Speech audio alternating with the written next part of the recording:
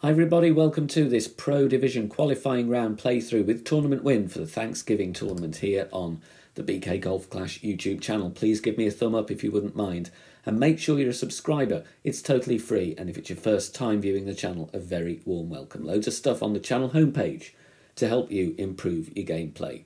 Plenty of drops here for references, adjustments on screen and in the commentary as well for all 9 holes Tournament Wind. Leave me a comment, let me know how you're getting on. There's some nice mix of holes here, some classic courses as well, so I hope you do well. Let's get started with hole number 1. Teeing off on hole number 1 with the extra mile and a katana ball. Topper +9 with extra mile level 8. Will be at max with extra mile 6 or 7. Add spin as shown and have the ball guide pointing towards that small red yardage marker up in the distance. Then we are going to adjust maximum distance 10%, elevation max +10 on this one. Almost level crosswind. Make our adjustment, then I would suggest, as I go in the video here, to go with a few clicks of overpower just before the shot circle drops down, because then if you have more of a cross or slight tailwind angle, you won't be short. As you can see, we just land a ring over the edge of the fairway there, so we're fine. Drive distance is here going to be around 345 to 350 yards. Second shot we're going to play with the thorn. FC on the notepad means fringe check, so move the target over the pin with the ball guide and the bullseye directly over where the fringe meets the green. And we've got +2, and I'm going to play this one 38% slider. Now we're going to add spin around 1.5 bars back spin and 1.5 to 2 bars of left spin. But add spin and then find the funnel. Here you'll see I'll move left and right and the ball guide is still staying where it is in the cup. I'm favouring just the left side of pin ever so slightly. You might need to re-spin here or tweak the amount of side spin according to where you end up on the drive. But make sure you're in that funnel.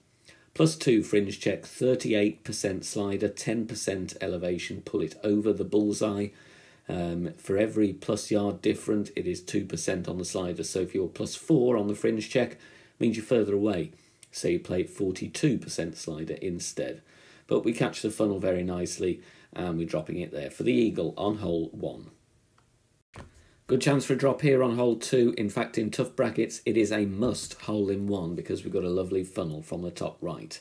Playing with the Guardian and a Navigator ball, and we're going with 8 backspin and 1 right spin. Because different levels of the Guardian have different accuracies, you've got to focus on the second bounce. So pause the video, count the number of green squares to the right and above the pin. That is the best way of replicating this setup. Like I said, different ring references depending on what level Guardian you have.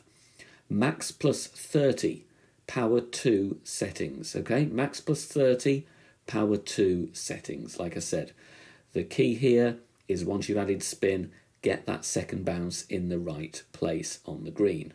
Perfect ball away and subject to any necessary wind angle tweaks. We bounce very nicely on the green, the spin grabs beautifully, and we catch that downslope, which is going to get us in for a hole in 1 here on the second hole. Showing you an aggressive option here on hole number 3. No move target with a power 5 ball. Then we're going to add spin. 6 top spin, 2 left spin. So you will need a driver with 6 top spin here. Otherwise you may have to improvise slightly. So no move target, 6 top, 2 left. Adjust max +10. And then here I'm going to push up. And I push up a total of 12 yards. If you have a slightly shorter driver, make sure you push up a little bit extra if your driver is shorter than the extra mile 8. Full overpower, half a ball of curl to the left, try and hit perfect here. This is a bit of a technical shot, you might need to tweak it depending on club level and wind angle, but you want 2 bounces on the fairway, 3rd bounce in the rough and roll out. Drive distance of around 420 yards.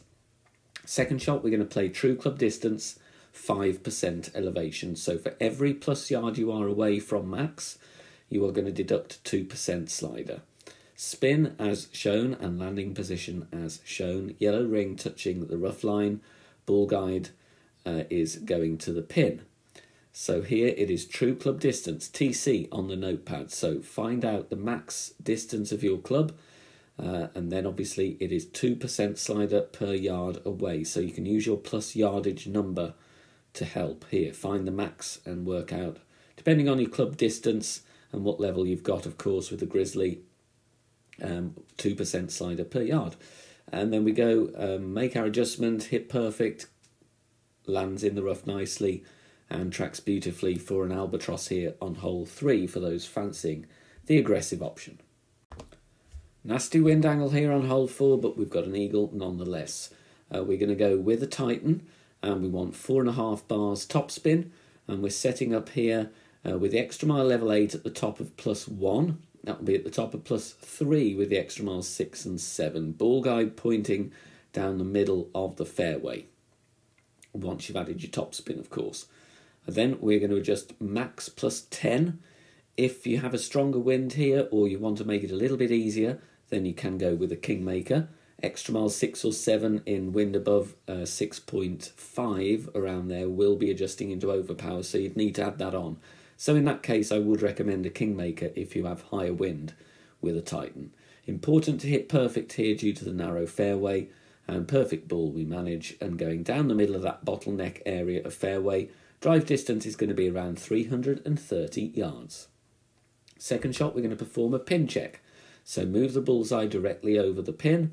+4 is the plus yards shown, and that is going to correspond to 50% slider. So there's exactly mid distance. So mid +0 is the adjustment here. If you were at +2 for your pin check, means you're closer to the hole, so I would play that one 46% slider. It is, of course, 2% per yard with the thorn. And then we're having a no spin shot, ball guide to the back of the cup as shown there, because we've got headwind here. We don't want to come up short in line. So mid +0 here for a pin check of +4. Adjusting it over the bullseye as I most usually do with the thorn. Important for you to do that as well. Otherwise you will be in effect under adjusting by 0.1. So making our adjustment, then all we need to do is get a perfect ball away. And we've got an excellent chance for an eagle here. There's the perfect, bouncing before the green, then onto the green and rolling very nicely directly at the pin here on this par 4. Hole 5, tough to albatross here. We've got a safe eagle, outside chance of a drop. We're playing a no-move target shot with the extra mile and a katana. 2 top spin, 3 left spin, so as soon as the hole loads, you've got your position already there. You don't need to move your target until it's time to adjust. And the adjustment is going to be max +10. Maximum distance, 10%. Elevation power 2 settings here using a katana, making our adjustment there. And then we're going to play our shot. And we're going with outer wall curl to the left. So left edge of the ball, touching the outside wall of the adjustment ring to the left. Try and hit perfect on this one. Bounces over the little stream and rolls nicely into the middle of the fairway. Not going to be obscured by the trees, don't worry about that. Drive distance is going to be around 330 yards. Then we're going to now get it to green with the big dog for the distance. Going with 2 bars of right spin and around 1.5 bars of top spin. Depends where you are though on your drive, but I think 1.5 bars is going to be fine in pretty much all cases. Look at the second bounce, having it just beyond that little red signpost on the right in the rough, and then not much ball guide to work with here, but aim at pin as best as you can. The priority here is to get onto green without hopefully catching a glitch roll, and there are some glitch rolls here, but you're still going to be putting at worst. Max +0 on this one. If you get lucky, you will drop this for an albatross. Very tough though with low-level clubs, and indeed even with higher level distance wood clubs. Not that much ball guide here in pro. Just getting a little bit short there and to the right, but very easy putt there for the eagle on hole 5. Now on this par 3, we're going to start with a power 5 ball and find complete minimum distance with the red ring touching the bunker. So make sure you got the Grizzly in your bag. Then swap to a Kingmaker.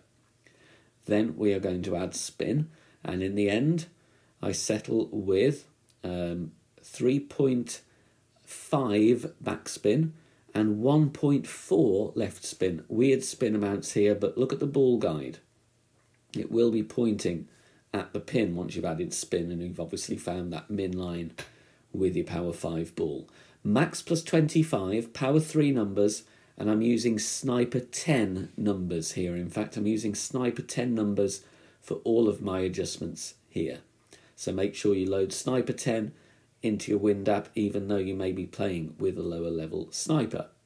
So max plus 25, power 3, making our adjustment. This is a tough hole. You will need some wind angle tweaks, but we've got a hole in one for a reference drop here. Tough par 3 to drop though, hole number 6. Aggressive option now on hole number 7, going to go with a berserker and the extra mile. Add spin, we're going to go with here 4.5 top spin, 2 bars side spin to the left. It looks like I reduce, but I go back to 4.5 after that, just finding the exact amount. Then imagine your second bounce in the middle of the bunkers. So I stretch out and I look at the blue arrows. Then we adjust max plus 5. You see that little jetty may be in the way, it may not be, so be careful of that. So max plus 5, in order to avoid the jetty being in the way, I actually adjust over the bullseye. So that's a good tip for you to do the same. Then with extra mile 8, I'm pushing up 2 yards. If you've got extra mile 6 or 7, you'll need to push up 4 yards to compensate for lack of driver distance. Max over power, it is a slightly slower needle, so a good chance to hit perfect. No curl, and we bounce in the rough very nicely, and the top spin takes us out near to the fringe for a very simple wedge for the eagle. All right, tough hole here. We don't want to hit a great left, otherwise you may end up with an overpowered putt. We're going to go with a navigator, and we're starting by adding 5 bars of backspin. Then we find our position. There you'll see the first bounce towards the base of that first tree shadow, and the ball guide is aiming towards the left edge of the cup. So a couple of references there. We've also got the blue ring near the rough. There you'll see, just backing up a little bit. Then I'm going to add 1 bar of right spin, keeping the back spin the same. So 5 back, 1 right. You'll see the ball guide then points in the middle of that dark green square column. So a few steps to consider here. You don't have to do the first spin. You could just apply the 1 right spin with your backspin and go for the ball guide as it is. All depends how you feel with your shot clock. Mid plus 5, power 1 settings.